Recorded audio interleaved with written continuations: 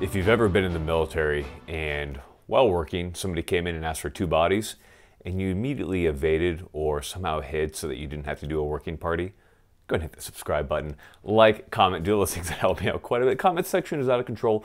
We're just gonna let it kind of roll and do its thing. Guys, lots of ways to support me. One of our biggest new supporters is Gun Mag Warehouse. They're doing some really cool stuff for me. We got some really sick videos coming along from them. So check them out for all your gun mag needs and all that kind of stuff. They rock. If you're looking to get some sweet plaid, we have Vertex. Discount code Garand, 25% off. Works for anything on Vertex. Finally, ammunition. LAX, Freedom Munitions. Get whichever one works. Garand, no spaces. Gets you a discount. Allows you to get more ammo and all that kind of crap. So get in there, guys, and do all that good stuff. So with those things being said, let's talk about the video that we're doing today. So we're talking about the CZ75 SP-01 Tactical. Always tactical, right, guys? Never normal. So the CZ75, if you're not aware, is a handgun that has been around for quite a long time. It's battle proven. It's proven by time. They're well vetted in combat and in roles all throughout the world. So I'm not here to question how good of a handgun it is because it's already been proven.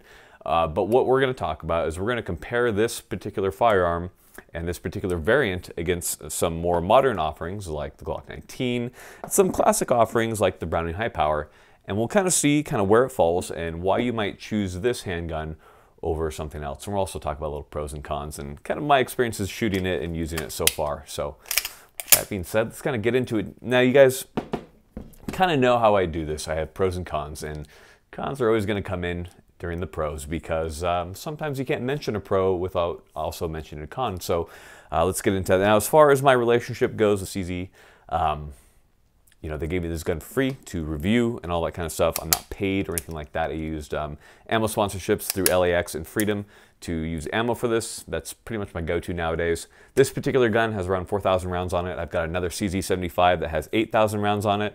I feel like that puts me in a good, comfortable position to talk more about this firearm. Do I want to put more on this? Yeah, I want to get like 50,000 rounds on this thing, but we're not there on ammo budget yet, but maybe we'll be there someday. So until then, let's kind of talk about my experiences so far using it. So first off, the one thing I do want to say about the CZ75 and the SP-01 straight off the bat is how ergonomic it is. It just feels good in the hand. So when you take a look at the grip angle is a little bit more shallow compared to the Glock 19. Now there are kind of pros and cons to that, and the pro to that is that when I'm bringing this gun up onto target, it's just a very natural position for my wrist, and I can just simply bring it on. I don't have to kind of, camp my wrist down or anything crazy like that. So it's just really simple to put it on the target. Now at the same time, the more aggressive angle on the Glock 19 also aids in recoil control. So you kind of lose a little bit of that with the SP-01, but because of some other little factors here, it really makes up for it. It's just better than the 19 when it comes to recoil control for a variety of reasons, including the fact that it weighs a lot. But with those things kind of not being said, let's talk about the grip for a second here. So I'm going to try not to gush too much about the grip, but I really like the grip panels on the CZ75 SP-01. So they're rubberized, they're kind of grippy, they're not too aggressive, and they have little contours on them that kind of contour around your hand. Now for my hands, I have pretty average sized man hands. They just feel great on my particular hands, and the grip just feels good to me. Compare that to something like the 19, which actually kind of feels like a more fatter, kind of less ergonomic grip. It's a real pleasure to hold the 75. Now, the Glock 19 is not bad. I'm very used to holding and shooting the 19 and all that kind of stuff, but the CZ75 SP-01 just feels good. And what contributes to that as well is the fit. So the really interesting thing about the CZ75 models is that compared to other guns, the slide rides over the frame. This is the way it is. So no big deal. That works really well. But on the CZ75, they always have to do things weird. They have the slide riding inside the frame. Now, because of that, I'm able to get my thumbs really high. I'm able to get a really high grip on that gun. And some people would call that bore access, the height of the barrel above where my grip is, specifically on the gun, or the height of the barrel above the gun and all that kind of stuff. So because of that, I'm just able to get really high on that gun and really control it. What that means is I have a really interesting recoil impulse every time I pull that trigger and send a slug down the barrel.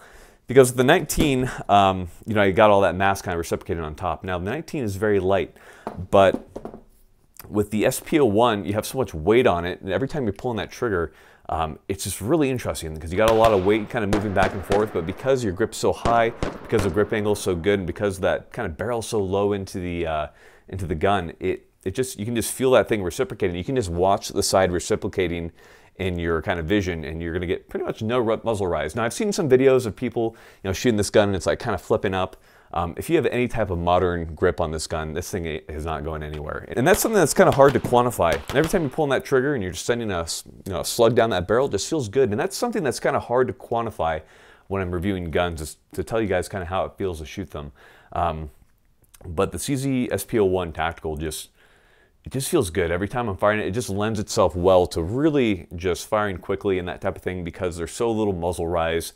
And it's just very controllable. You can just really track where you're sending those rounds down range. And because of that, a lot of people, when they fire the SP-01, they say, wow, this is a really accurate handgun.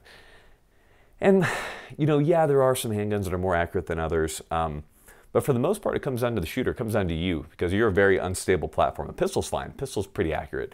But it just lends itself to really putting the rounds where you want to put them on this gun. So it's been a real pleasure to put as many rounds as I have to this particular firearm, and it's kind of growing on me despite kind of the fact that I didn't want to like it that much for a variety of reasons when I first got it. Now here's the thing though, is yeah, you're able to get a really high grip, but the problem is that if you need to do any type of slide manipulation, you have very little to grab onto. So compare that to something like the Glock 19. You know, there's a lot of slide to grab onto to do any type of manipulation work and that type of stuff. Now with the CZ75 SP-01, I have like this little kind of portion I have to grab onto in order to actuate, and you can see how thin that is. It's just not a whole lot of space that I have to work with right there. So, you know, when I'm doing malfunction drills and that type of stuff, it's something to be aware of and something that you'll need to work through to make sure that you're familiar with this particular firearm. I'm probably making this out to be a bigger deal than it is, but it is something to be aware of with this particular handgun. So there's that. Regarding the sights that come with the gun, they're True Dot night sights. They feel great. Some people like fiber optic and blacked out rears. So do I, but these sights are more than adequate. They're easy to use, they're a good size, all that type of stuff. They're a good size for most distances that you're going to be shooting at, so no big deal there. Good to go. The standard magazine that these come with are 18 rounders. Pretty awesome. Glock 17 round. Of course, this is a little bit larger than a Glock 17. At the same time, I like that 18 plus 1 capacity. So you have 18 in the mag plus 1 in the gun in the chamber. That's a lot of rounds. So that's good to go.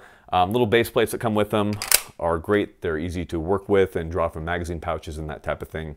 I'm a fan of them. They work well. They're not too expensive either, which is always an issue. Now, they're not as cheap as like a Glock 19 mag, but at the same time, you know, does it take Glock mags? No.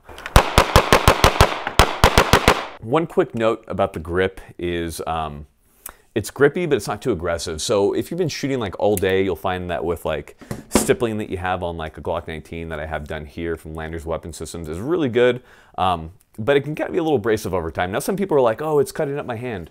Well, I mean, yeah, if you got soy boy hands, that makes sense, but you know, that hasn't been an issue for me. But with the CZ75 SP-01, it's just, I don't have any of that kind of grating feeling ever on my hands, and my hands are never really sore after I'm done shooting it for a day. So just nice to shoot. I'm just a big fan of it. The trigger on this is interesting. So triggers are hard to describe to you guys, and I'm going to do my best here. But you have several factors. You have the take up, the break, and the reset that kind of make the gun. So the take up is how far I have to pull the trigger until I hit that wall, the point at which I'm about to release the hammer. You have that point at which I drop the hammer, and then you have the reset, which is going to be after the slide cycles, how far I have to let that trigger forward until I'm able to pull that trigger again and drop the hammer again. So on this particular gun, the single action stage of it is a really nice short take up, and then it's a crisp wall once I hit it. Let's compare that to something like the Glock 19, which is an apples to oranges comparison because the Glock 19 is a striker fired gun versus a hammer fired gun. But nonetheless, you have about the same amount of take up between the two. But the Glock 19 is a real mushy kind of trigger. Now compare that with a Browning high power, right? So you have a short take up, a really crisp let off. So the Browning High Power does have a nicer trigger than the CZ75, and then something like a 1911 just blows all these out of the water. So we're not going to bring that up, but of course the 1911 has other issues. But it is a nice trigger. The double action pull on this is not bad at all. A lot of people talk about grip, you know, the actual trigger weight. And I don't think trigger weight is a really good way to quantify a trigger, because I pulled a Glock 19 with a 4.5 pound trigger in it. It felt like shit compared to like a Gh3 trigger and an AR-15. So it's mostly about the design of the trigger that matters. So that's kind of the hard thing to describe to you guys. But the trigger pull, the take up is smooth, the wall is crisp, it feels good. The reset on this gun is a little bit longer than I'd like.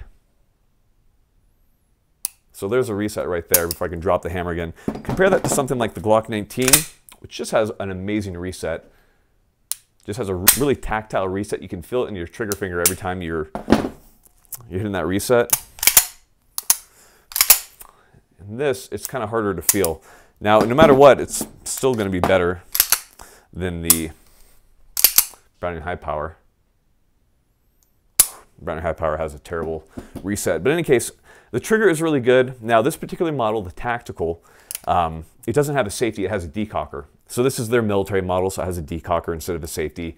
Is that big of a deal? I think it works well for me in a military application, in a duty application. That might be kind of a deal breaker for some people. Not for me. So anyhow, you know, you load it, you put your mag in, all that kind of stuff, and then you go ahead and you hit the decocker. So then on that first shot, much like a Beretta 92 or a M9, take that first shot in double action. After that first double action shot, then everything else after that is going to be single action and all that good stuff. So it works for me. It's infinitely better than the M9 with its terrible slide mounted controls and all that kind of crap. So this particular model works well for me. And also the decocker works on the right hand side as well. The left, it is ambi. However, the slide stop is only left sided.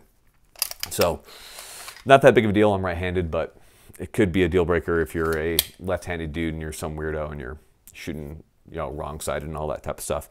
There's been a lot of talk about the slide stop breaking on the CZ75. I think it's an overblown issue. It's definitely there, right? It definitely happens, no doubt. There are plenty of reports that you can see online of people breaking slide stops. If anything, keep the points greased and then have one on hand, replace it every 20,000 rounds, you're probably going to be fine. The trigger spring. So there has been talk about the trigger springs breaking. So this gun, well, according to Cajun Gunworks, who is kind of like the premier CZ75 SP-01 kind of custom deal, they do all that trigger work and all that type of stuff. This gun is meant to be fired like 90% single action, 10% of the time double action. So if you're just sitting there, just kind of cranking away on that double action trigger the entire time, yeah, you're going to start damaging that trigger spring a lot faster than if you're firing this gun properly, which is going to be single action, which is how it was meant to be fired. So when you're doing your practice, just keep that kind of stuff in mind. It is still important to fire double action to practice that first draw and that first shot, but still, you know, most of your practice should be in single action, feeling that reset and that type of stuff. So keep those things in mind. On this gun, you do have front rails. You want to mount, you know, PEC 15. Just kidding. You want to mount, you know, light, all that kind of stuff. You can do that here. You have front serrations here. You also have the top is machined. That way you don't have any type of glare. I've never had that issue with a pistol, but I'm sure it would come into play at some point or another. So it is really nicely machined. I want to point that out. They did a really good job with the finish and all that type of stuff on it. I haven't had any problems with rust or corrosion or anything like that. It's just a nice looking handgun is what it comes down to. So overall, it's a great pistol to fire. Now let's talk about cons. So this gun is heavy. It's super heavy. And yeah, that soaks up recoil and everything, but it's 3 pounds loaded. Dude, that's freaking heavy, man. So it's something to keep in mind. So it kind of comes down to application. You know, what are you going to be doing with this handgun? Are you military/contractor and you've got an M4, you know, whatever, some type of primary weapon? This is going to be a backup. There's a lot of weight to carry for a backup. Now, you're a police officer, you know, in some duty where your main weapon is going to be your handgun. CZ75 SP-01 Tactical is actually probably a really good option. It can really just control that recoil, get down into the gun, that type of stuff. So there's definitely an application for it. You just need to kind of find out where you sit. Obviously, if you're a competition shooter, this gun is just crushing it, right? You see these at competitions everywhere. They're taking, you know, winning titles and all that kind of stuff. They just do really well. But again, it comes down to your application and what you're going to be using it for. So there is a place. Just be aware of that weight. And the other thing was the slide. slide manipulation. So we talked about that before. It's just kind of hard to manipulate the slide, and I'm kind of splitting hairs, but this is a good handgun. It has a place. Just realize, you know, you need to find out if it's good for you. So my best advice to you would be go to a gun range, you know, hold the Glock 19, which are my two kind of guns I typically recommend to you guys, and kind of see what works for you, what feels good, and fire them both and see what's going to work. You know, everybody's a little bit different. Everybody's hands, everybody's ergonomics are going to be just different. So you're going to have to find what's kind of specific to you. Now, that being said, no matter how different you are, the Springfield XD is never the handgun for you. So never pick a Springfield XD, and never let a friend pick a Springfield XD. If they do, you need to set them straight. Quick note. All right, guys, thank you for watching. Appreciate you guys so much. If you have any questions, get down in the comments. I'll do my best to answer them. I'm going to be home for the next couple weeks, so I'm going to be much more responsive and attentive, unlike your father. So let me be in your life and all that kind of stuff. Guys, if you're looking for training, Bear Solutions, Cogworks, Gray Hive, Esoteric, get in there, get that training. That stuff matters. And I've got nothing else for you guys. Okay, I've got something else for you guys. Not relationship advice, funny enough, not today. It's going to be about dry fire. So everybody, when they're doing dry fire practice, you know, they get their gun, they bring it up, and they pull the trigger, and they're like, yeah, that was a good shot, I'm pretty sure. Bring it back down, you know, drop in the holster, fire again. But so few people work the reset. So everybody's always asking me, how do I become a quicker shooter? And what that's going to come down to is practicing that reset. So knowing how far you need to let that finger forward before you're able to pull that trigger and get a bang again. And everybody wants to get that bang. So bring your gun up, pull that trigger, pull the slide, and then feel to that reset, and then pull the trigger again. The big thing is a lot of people will pull the trigger and then feel that reset and get that reset, and they're like, okay, now I'm ready to fire. Bang, you crushed it. But if you're firing rapid fire, when you're hitting that reset, you're just going to be immediately dropping that hammer again. So really practice coming to that reset and then immediately pulling that trigger again. Don't kind of, you know, hang off the trigger once you've gotten that reset. Work that quick manipulation, and you're going to get better that much faster. Hope that's helpful for you guys. Again, appreciate you guys so much.